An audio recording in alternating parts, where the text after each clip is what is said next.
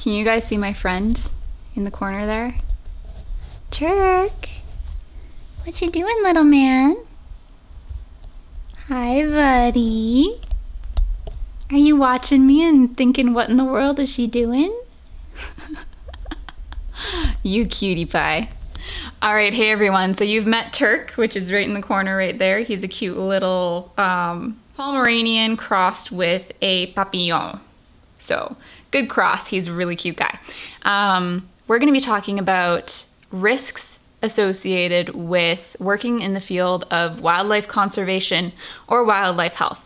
So if some of you don't know, I am an Arctic researcher. I work on wildlife health. Specifically, I work with diseases that can be transmitted between animals and people. But with my job, it involves a lot of risks. And so I'm going to give you a bit of insight if you're interested in a career path with wildlife, some things that you may want to consider, some things that you're going to have to face as you pursue that career.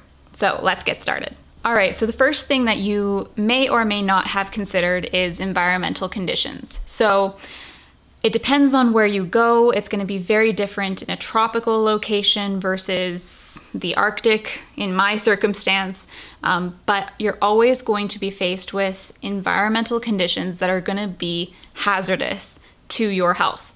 So for example, in the Arctic, it's very cold. You can get frostbite very easily. I actually caused nerve damage to the tips of my toes last year in the Arctic.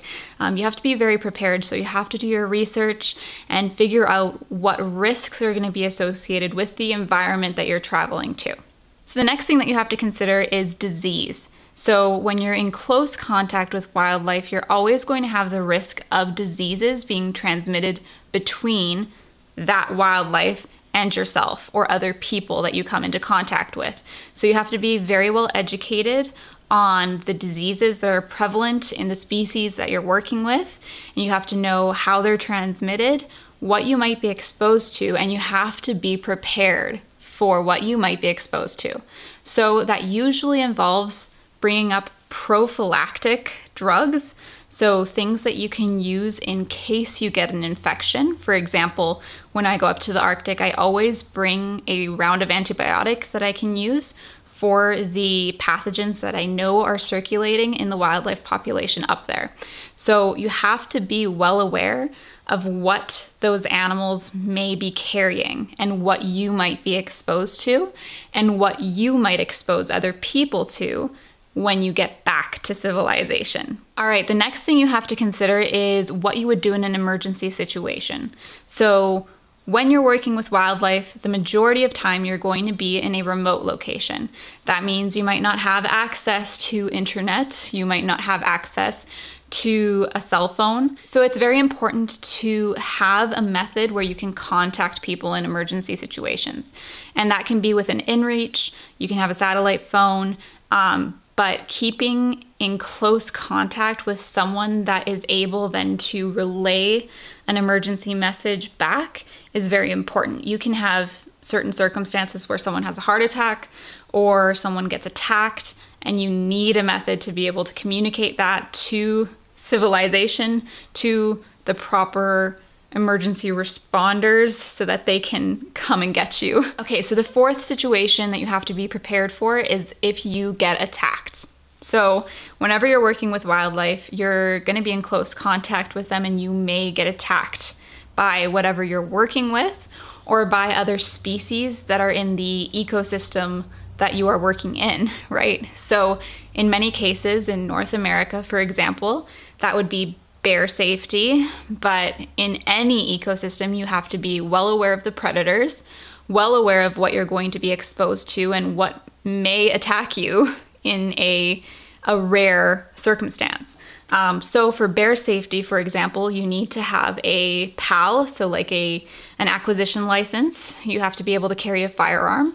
You need to know how to shoot a shotgun. You need to have bear bangers and know how to use them, and always carry bear spray with you, right?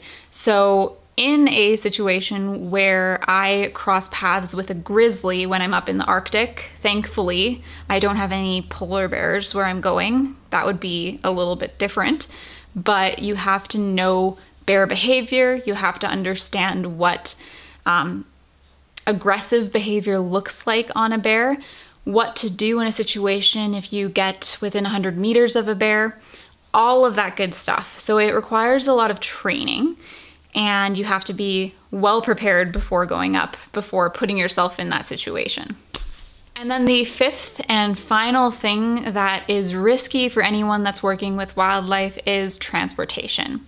And this is because you're probably, again, going to a very remote location, and what you're going to need to be transported on may not be the safest thing, right? So in remote locations, typically the way that you get in is by a twin otter or by a helicopter.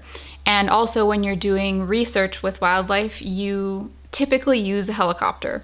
So for example, when people are doing caribou collaring, you use a net gun and you're in a helicopter chasing down the animals and netting them. Same with a bear. We use a helicopter up in the Arctic to transport us to different goose colonies or different parts of a goose colony because it's kilometers and kilometers and kilometers away from us. But you always run the risk of having a crash when you're in that situation. So there you have it. Those are the top 5 things I would say are risks when you're working with wildlife, things that maybe not everyone thinks about, but they're constantly things that I have to think about when I work with my foxes up in the Arctic. And maybe this gave you a bit of insight. If you're looking into doing something with wildlife, you're probably gonna run into all 5 of these things at some point in your life. All right, so I'm gonna take off and get ready to go up and work with my foxes, and I will see you guys very soon in another video. What do you think about all this? He says, you're crazy. Talking to yourself in front of a camera.